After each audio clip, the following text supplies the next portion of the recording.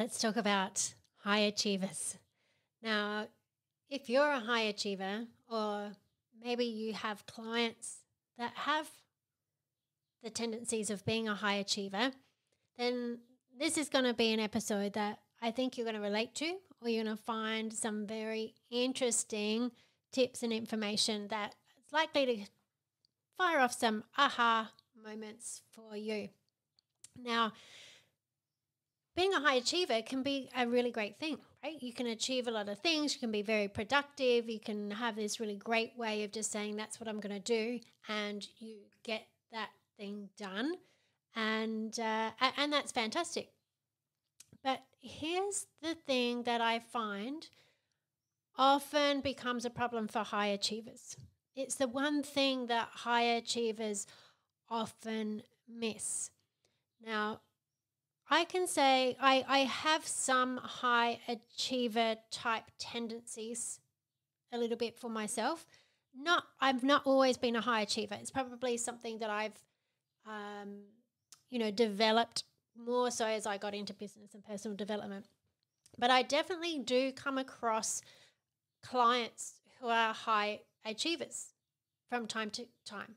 Okay. And these are people that you can recognize fairly well because they might fall into some of these kind of categories. Okay, so they're likely to have had, some kind of successful career. So they've got into leadership roles, usually fairly young, and are real go-getters in their career. So they'll become leaders quite young, level up through the ranks of their career quite quickly. And they will have had a, history of creating really great results in the workplace, being recognized for their achievements, and being a really get shit done kind of person. So professionally, they might be, they're really high achieving in their career. You might also find that high achievers tend to be people who create a lot of personal achievements. So they might have been, exceedingly good at some kind of sport. It might have been dance or some other kind of sport where they were performing at a high level and winning medals or awards or things like that. They also might be, their personal fitness might be at a really high standard. So these are the people that just by looking at them, not always, but just by looking at them, you can see that they work out, right? You can see that looking after themselves and going to the gym and exercising is high in their values because clearly they have a body that matches this high achiever. So that can be things. I'm not saying all of these things have to be for a high achiever, but, you'll find a majority of these things. Now, high achievers might also be of great service to their community and be involved in community groups in some kind of way, whether they're business groups or community groups, sporting groups, maybe church, whatever that might be. But they pride themselves on their service to their community. Okay, so and they tend to be a bit of a go-to person. Right? So if you need something done, you go to these people because even though they're busy, if you want something done, they'll be the person who can get the things done, right? So there's a lot of good attributes there, right? Like they're high achieving, they're reliable, they're driven, they're focused, all of those things, right? Which is good. It's good. But here's the thing, is that often when people are high achievers, there's something that's missing. So they might be feeling like they're lacking connection. They might be having difficulty in their relationships. They might be feeling isolated. They might be feeling unfulfilled. They might always be looking for what is the next thing that they can work on or achieve that, will give them this kind of buzz or this high in their achievement kind of driven focus. But they never really seem to stop to enjoy their achievements. It's always, what's the next thing? What's the next thing? And it's always like they've got something, like there's something missing that they just can't quite seem to fulfill within themselves. And this can be a problem, and it might not be a problem that they noticed early on. So it might be through their 20s and 30s, they're just achieving, and just really running on that high of, doing all the travel or winning the awards and building the career and doing all those things, and it's great. But then they get to a point where, they might start noticing that they've got some failed relationships, or that they're not really sure where they're going to go to next in their career. Do they even have a purpose? They might start questioning their purpose. What am I even here for? Like, what am I doing all this for? And the thing that what we need to learn about this is that even though high achievers get things done, it doesn't necessarily mean that they don't have some old childhood trauma or anything else happening in their background. What it means is that they usually got very good at being very conscious mind focused, and that they pushed down a lot of feelings and doubts and fears, and they become very logical. Okay, so they're very much in their logical mind. And this is especially something I see in female high achievers. Okay, so they become very goal-oriented, driven, focused, but it's all very conscious mind. And it's also fairly masculine. Okay, so it's a masculine energy. It's all about, doing, winning, achieving, goal setting, planning, thinking, all of that kind of stuff. It's really quite masculine. And so what that means is that often these people are dissociated from their emotions. Okay, so they're dissociated from their emotions. They might say that they don't often cry. Maybe they don't ever really stop to feel their feelings. They might get frustrated with people who are a bit more emotional, because they would just be like, well, you haven't got time to sit around and cry about it. Just get things done, right? But the problem with that is it's not that they don't have emotions or feelings. It's just that they've become dissociated from them.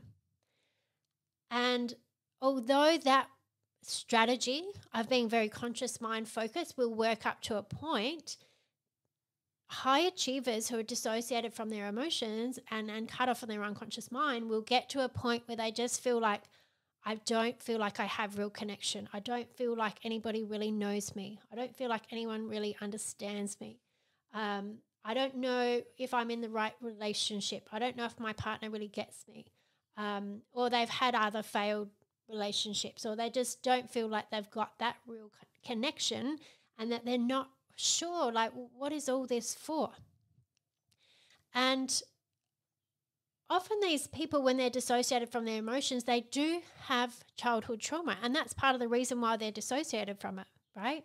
It's because there's stuff that's happened in their past. And when we talk about childhood trauma, I'm not saying that it's people that have been, fully abused. They might have been, but you don't have to have been fully abused. Like, it's not uncommon for me to hear people say, well, I had a pretty good childhood. Like, my parents were great. Yes. And what I also come to them find was that perhaps their parents didn't know how to support them emotionally through different events, significant emotional events for them when they were young, or perhaps there were things that happened in the family that nobody spoke about. Perhaps there were things that happened at school where they were bullied, or something else happened and they didn't feel like they could talk about it, and their parents didn't speak about it with them. Gabor Mate speaks about this when it comes to childhood trauma, is that it's not necessarily the extent of how severe trauma is as a child as to how much it affects us. It comes down to that whatever happens as a child, did you have an opportunity to talk about it? Did you have support? Did you feel like someone was there to that cared if you were okay or not and wanted to support you through that. Like, that is a big factor. And people sometimes have very well-meaning parents who are home. You know, they might be home and doing things, but they might not be emotionally connected. They might not be emotionally supported. You might not have felt like you could talk to them. So that is something that happens, right? Sometimes. But of course, then there are other levels that there is abuse. Okay, so there might have been separations, like parents have separated or divorced, or a parent maybe passed away, or a parent was emotionally unstable within themselves. A parent might have been a drinker. They might have had a lot of anger issues. They might have done a lot of yelling. They might have done a lot of criticizing.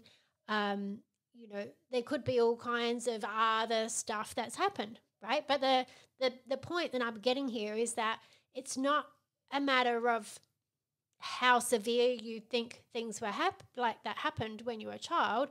It's just literally, if you had some kind of a childhood where there were situations, there were events that were significantly emotional for you, and you didn't feel like you had the support or the connection, or that it wasn't okay to show emotions or express emotions, or anything like that, in whatever form that happened, then that becomes that's trauma, right? That's where, as a young child, we develop these beliefs that we're not good enough, or we're not lovable, or that there's something wrong with us, or that we have to act in a certain way to get our needs met, or to be accepted, or not rejected, or not abandoned.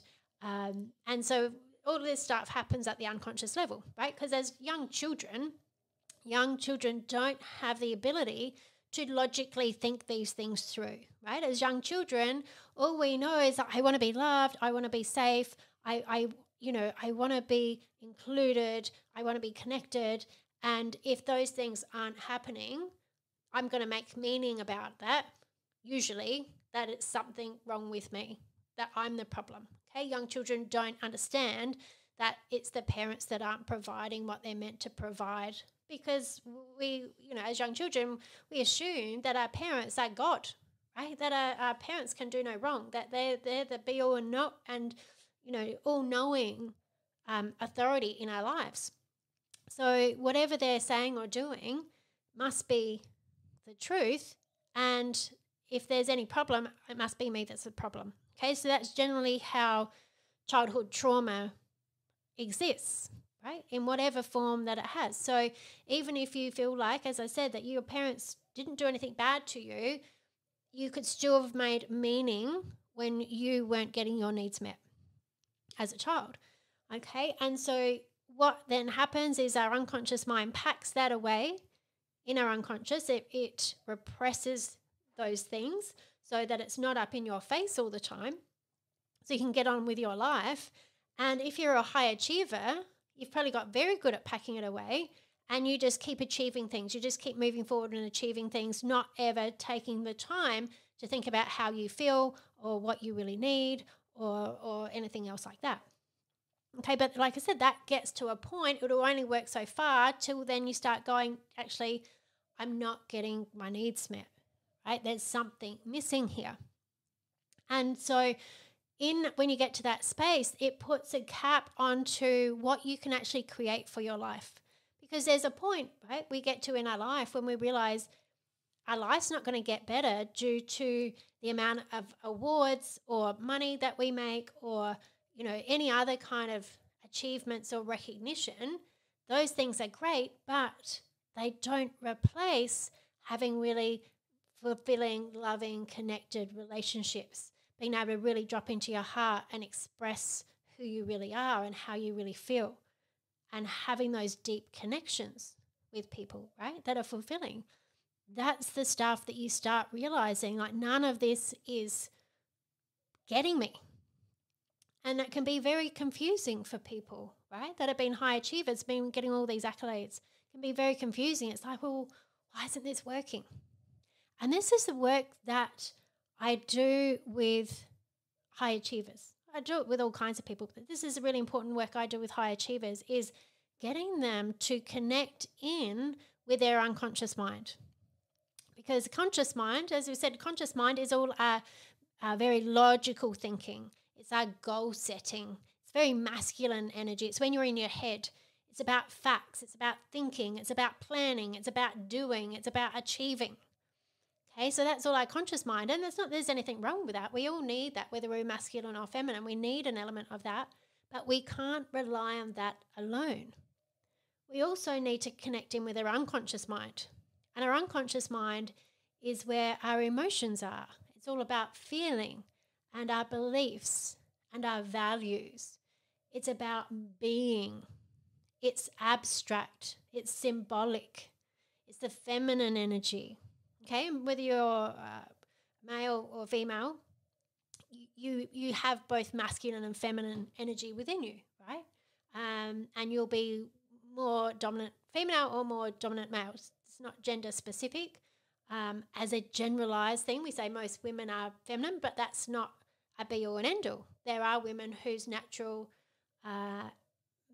energy is masculine, right? We see that. And when you have relationships, whether it's a heterosexual relationship or any other form of relationship, there will be a masculine and a feminine energy in that relationship because that creates polarity.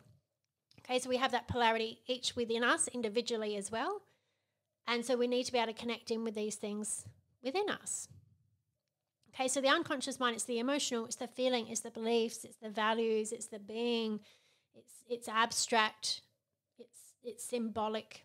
Okay, and we need to be able to connect in with this stuff.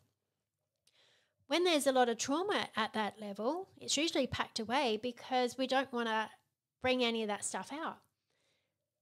And that works to a point, right? And it's useful if you don't have any tools or strategies to deal with that stuff because you don't want all this stuff coming up that you don't know what to do with. But this is why tools like NLP, neuro-linguistic programming, and timeline therapy and hypnosis are so powerful because they all tap into the unconscious mind. And timeline therapy is a hugely powerful process that allows you to be able to access all of those emotions, negative emotions, limiting beliefs, all of that stuff that's unhealed. It allows you to access that and to release it and to get all the positive learnings that you needed when you were a child and you didn't get. Okay, and it's a very fast process. And you get to the root cause of this stuff. You reframe it, you find the positive learnings. And the reason why this works is because you are consciously communicating with your unconscious mind. So that means you get to, as an adult, go back and view what your unconscious mind has stored from your perspective as a child and reframe it with the knowledge and understanding and wisdom that you have now. Okay, but the thing is that you do it with the unconscious mind. You're not just doing it with your conscious mind, you're doing it with the unconscious mind. And when you learn to be able to do that and communicate with the unconscious mind at that level, you shift all kinds of things, and your inner strength, your inner power, your intuition, your inner safety, your love, your own, connection to the power of the love energy, the heart center energy, which is, the most powerful energy in the world. When we talk about love, we're not talking about fluffy, rainbows and lollipops love, like the actual energy of love, which from a metaphysical perspective, love is the only emotion and everything else is an illusion. It's the cleanest, purest emotion, and we always want to come from that place of love and come from that heart center, because when we come from that heart center, we become congruent between mind and body, between conscious mind and unconscious mind. And from that space, we can connect with others. Okay, we learn how to be vulnerable and not just talk about what we think or what we feel, but show people what we feel. Okay, so being able to show people your emotion is something that a lot of high achievers really struggle with, because they often feel like it's weakness or, whatever, it's just in the way, right? But you need to be able to learn how to do that. So by learning the tools of how to understand your own mind and your own language and your own emotions and your beliefs and your values and how to connect in with those things and to resolve any of that childhood trauma or wounding or anything that's unresolved there, it is an enormous boost to what you can then create in your life, whether that be personally, professionally, or anything else, because it opens up your true potential. You become a whole operating unit. Okay, you're not spending any energy keeping all this old stuff packed away, right? You release energy, because if there's stuff that you're not dealing with from your past, it takes a lot of energy for your unconscious mind to keep that packed away, right? Like it does. It keeps a lot of energy. It creates dis-ease throughout your body, because here's the other thing. For people who are highly dissociated, often what can happen if they've got stuff there that needs resolving and they keep pushing it down, the body doesn't like holding on to that stuff, right? The body doesn't like holding on to that stuff. So it will start giving you messages that you need to do something about it. And some of those messages, because the unconscious mind is the domain of the body, some of those messages can show up in the form of pain. It could be back pain, neck pain, shoulder pain, sciatica. These kinds of things can show up. That's when it gets to an extreme, right? So for the health of you as a whole integrated unit, it's really important that you learn how to resolve any of that old stuff that's stored in your unconscious mind, it's stored in your body, how to resolve it, release it, and so that you can step up as more of your fully expressed self, who can then connect way better with people, whether that's personally, professionally, or anything else. You can get a better sense of what's truly important to you, what your real purpose is, how you want to show up in the world, how to be fully expressed, so that people actually know the true you, so that you can honor yourself, that you can celebrate your own achievements, that you can really get that sense of whatever life has to offer, what is the reward in that for you, right? That feeling of connection and fulfillment and satisfaction and love, all of those things. It's such a powerful place to be. And you will just level up in whatever it is that you're doing, whether it's your business, your career. You can no doubt create more of the things that you've achieved in the past, but doing it from a very heart-centered space where you feel it, where you feel connected to it, where you feel fulfilled by it, where you feel satisfied with what you achieve. Now, of course, for people who are in this space and have got big visions, so maybe you've got a big vision about, what it is that you want to create. Maybe there's a legacy you want to create, right? Maybe you want to, I love working with people who help other people, right? That's my passion, because, when I first got help from a coach, and I realized how much difference it made to my life, I went, oh my God, if I can change, if I can get rid of all my old crap, I need to be able to help other people do that, right?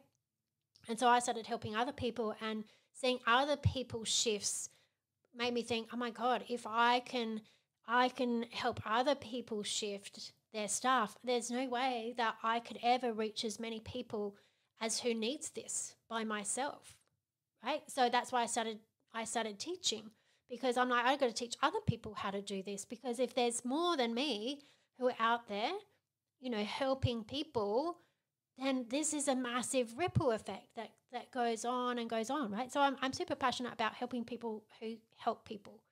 And that is how we raise consciousness of the planet. Okay, so now when we think about raising consciousness of the planet, this is when we can start getting into a bit of a spiritual side of things, okay? Because we actually have three minds. Yes, we have a conscious mind. Yes, we have an unconscious mind, but we also have a higher conscious mind. Now, whether you're into spirituality or not, throughout history, this isn't woo stuff, right? Throughout history, you'll see the trilogy. Any kind of culture you go into, there will be the trilogy. Even it's the Father, Son, and the Holy Spirit, right? In Huna, they've got the Hawaiian ancient Huna, they've got versions of it. In ancient Egypt, they had versions of it. Any culture around the world, they'll have the trilogy. And we can look at the trilogy as being the conscious mind, the unconscious mind, the higher conscious mind. Right? Now, if you want to connect in with your higher self, and I won't go right into this can be for another episode, I'll talk more about this, but if you want to go and connect in with your higher self, and if we think about people like Nikola Tesla, Albert Einstein, these amazing people, they all spoke about downloading stuff. Okay, their incredible inventions, everything that they knew, their knowledge, they talked about downloading stuff. They're downloading it from consciousness. This is having a connection to their higher conscious mind. Right? Higher conscious mind is intuition, it's guidance, it's knowledge, it's wisdom, it's consciousness, everything is perfect. It's all happening for you, right? But if you want to be connected into that kind of energy, you need to know how to connect with your unconscious mind. Okay, because the conscious mind communicates with the unconscious mind. Okay, so conscious mind, guiding parental figure to the unconscious mind. So you want to talk to your unconscious mind kindly, like a guiding parental figure, as if your unconscious mind is a child who you love and adore and want to support. A higher conscious mind communicates through the unconscious mind. Okay, so if you want to have these connections and really evolve into who you truly are and achieve some amazing things in the world, you've got to do the work with the unconscious mind, right? And then you can receive all kinds of greatness that is the truth of who you are. Okay, so this is stuff that I teach anyway. I could talk about this all day, but I know today we're speaking about high achievers. Okay, so I would love to know if you can relate to what I've been talking about today. If you're a high achiever, or if you've worked with high achievers, can you now recognize that this is part of what goes on? It's like that do, achieve, but there's something missing, right? That's the connection to the unconscious mind, to the feelings, to the beliefs, to the truth of who you are. Okay, so look, I hope this has been really helpful for you today. As an NLP Master Trainer, I am obsessed with how the mind works and how our emotions work, how we show up as humans, how we can, release any of this old childhood, anything kind of wounds, trauma, whatever that is. And people often ask me, how can they work with me? And of course, people can come and do trainings with me, and I've got some high-level programs that I run for people that are quite advanced as well. But what I have just launched is something to make it really easy for you to be able to work with me. And that is, I'm really excited about this. I'm so excited. I've just launched a membership group that you can join on Facebook. It's called the Coaching Circle Insiders, where it's a paid membership group, but it's very, very low price. It's such a no-brainer. But each week I go live in there answering all of your questions and teaching about personal development and coaching and spirituality and, social media, anything around. If you're someone who's into evolving yourself and helping other people and growing a business about that at the same time, that's my jam, right? That's the stuff that I just nerd out on all the time. And so I've created a group for it to be really easy for people to come in and learn about this kind of stuff. So there's a link under this in the show notes that you can check that out. And I've got a really super special launch offer on that. So you can actually join for like $50 a month. It's a super no-brainer. There's going to be recordings in there, like an amazing community. It's just mind-blowing. I'm super excited about it. So I'd really love to see you there. So go and check that out. And remember, right? No matter how high achieving you are, you can go deeper within yourself. Okay, and when you go deeper within yourself and you really connect in with your unconscious mind and how you feel and what's really truly important to you, you'll be able to develop some really rewarding relationships and experiences in this lifetime that are going to far exceed any of the material or career or external achievements that you can ever make for yourself. And it's not saying you got to stop achieving, like achieve away, my friend. But if you want to really open yourself up to true fulfillment and joy and love and connection, this is the ticket. So I hope this has really given you some insights today, and I'd love your feedback, your comments. Please give a rating if you've been enjoying the Coaching Circle podcast. I'd love for you to give me a rating, a 5-star rating and review. That would be lovely. I really appreciate getting this information out to people. And so if it's helped you, please share it with someone who could do with hearing this. So until next time, keep being awesome.